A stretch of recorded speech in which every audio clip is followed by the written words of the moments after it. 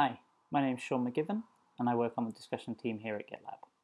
Among other things, we in the discussion team are responsible for issues, issue boards, commenting on issues, including Markdown and emoji reactions, search, notifications, including to-dos, and merge requests, including code review. And it's code review I'd like to talk about today.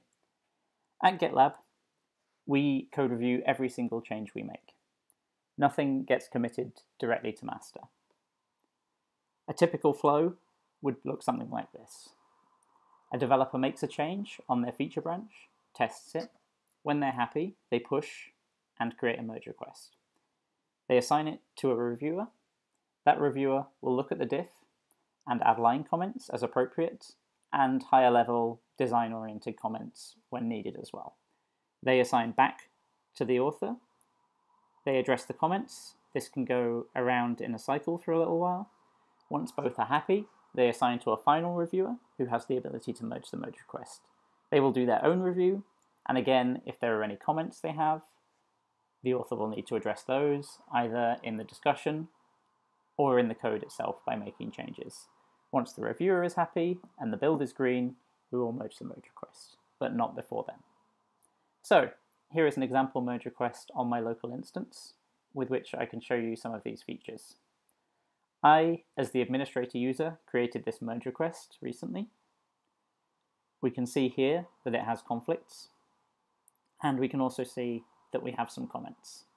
Each comment on a line is a resolvable discussion as well, so I can jump very easily between these comments and see what's happening.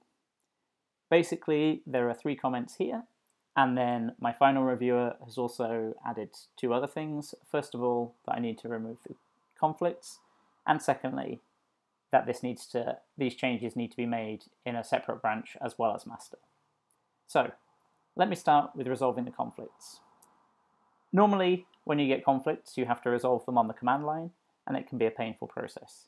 In GitLab, we have the ability to resolve some conflicts within the UI itself, without going to the command line or to a text editor. So I'm going to use that feature here.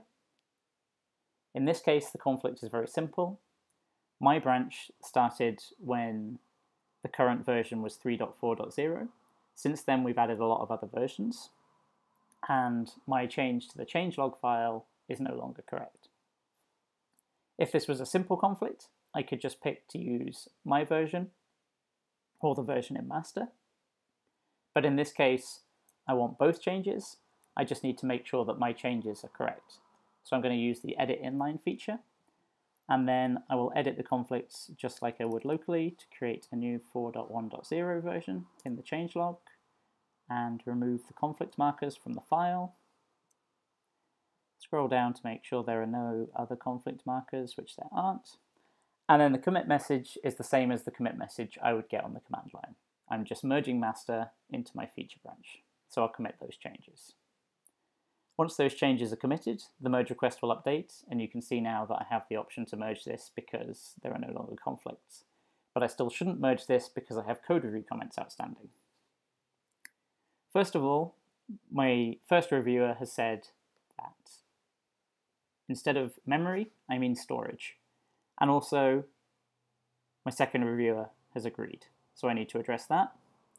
Then they have a suggestion about a better error message in the case where the limit is exceeded. And finally, they have a code style suggestion. So let's deal with the first one first. If I look at the Changes tab, I can see that I've changed 3 files. One of those is the changelog, which we just addressed. The other one is GitLab access.rb. And the final one is GitLab access status.rb.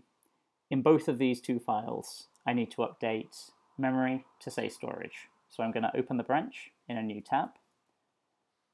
And from within here, I can hit the T keyboard shortcut, that's T for Tango, and I get a fuzzy file finder. So I need GitLab access.rb, which is the first result when I type that. I can then edit this within the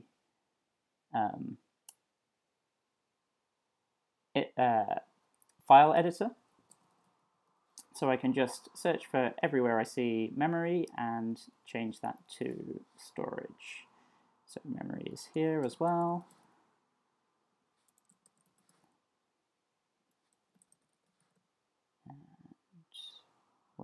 else do we see it? Here.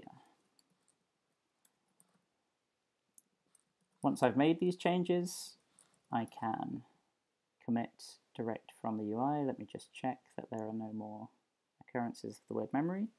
I'll update the commit message to say rename memory to storage.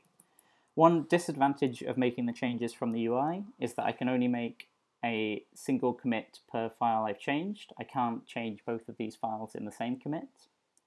If I was doing this locally, I would squash the changes into one commit, as that would be the correct level for this change. But for the purposes of this example, it's much nicer if I can do it in the UI.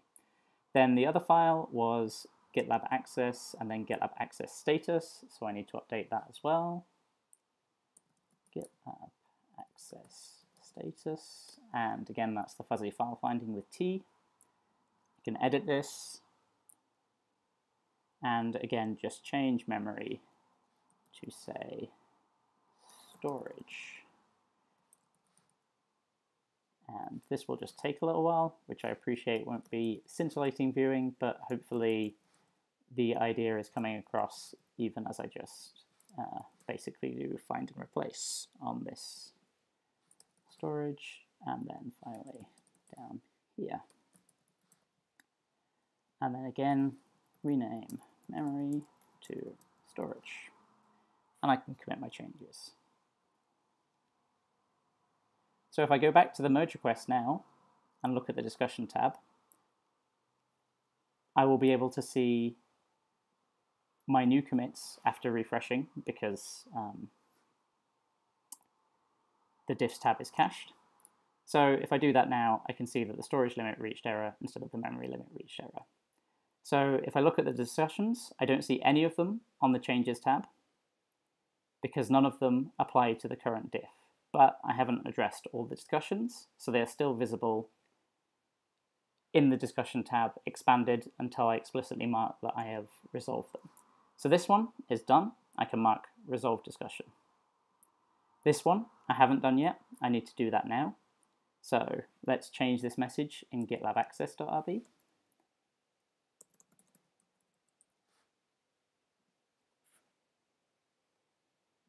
And just edit the file again. Find the message.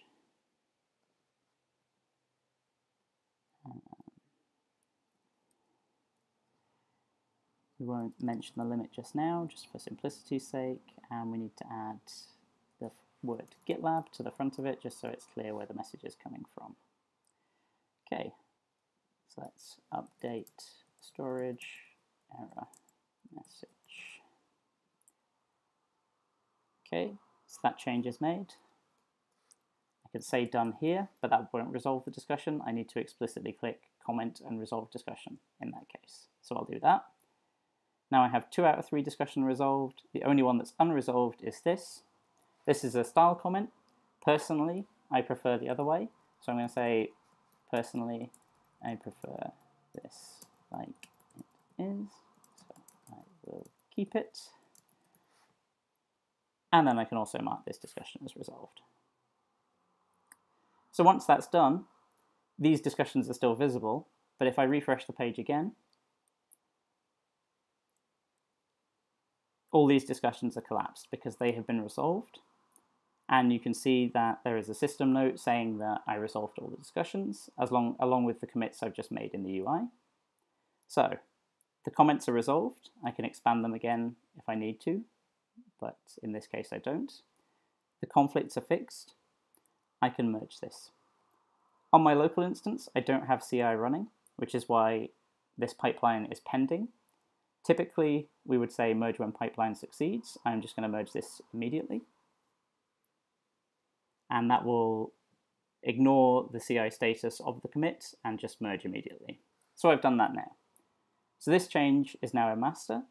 The final thing I need to do is make sure this change is in the 4.0 stable branch.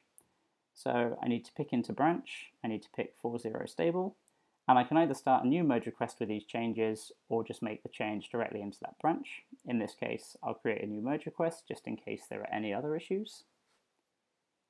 And this is the equivalent of cherry picking on the command line.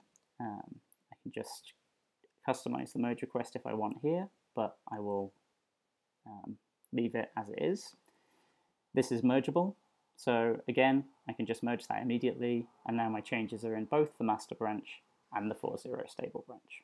And there's a full audit trail of both my initial change and the decisions I made with the review comments, and then this second change where I needed to propagate that change to a new branch. There's one other thing I'd like to talk about here, which is to do with CI, and that is CI and review apps. So if we look at this merge request from the GitLab.com website, so this is both a merge request on GitLab.com and it is a merge request for about GitLab.com site. We can see here that the pipeline has passed. If I click on that, I can get the details of how the pipeline looks, and I can also get a review app. Review apps are a new feature in GitLab where a project can be configured to deploy the code from the branch to a special location where a reviewer can see the code as it is. So this site is a static website, so I have the option to view the RS direction copy edit website live. So I can see these changes on GitLab.com. Now this takes me to the home page. Thankfully, the author has provided a convenient link for the current version and the review app. And here we can see the pipeline as loaded and the stages it went through. So it went through a build stage and a lint stage, then it went to a review stage. And the review stage is the point at which the review app is deployed.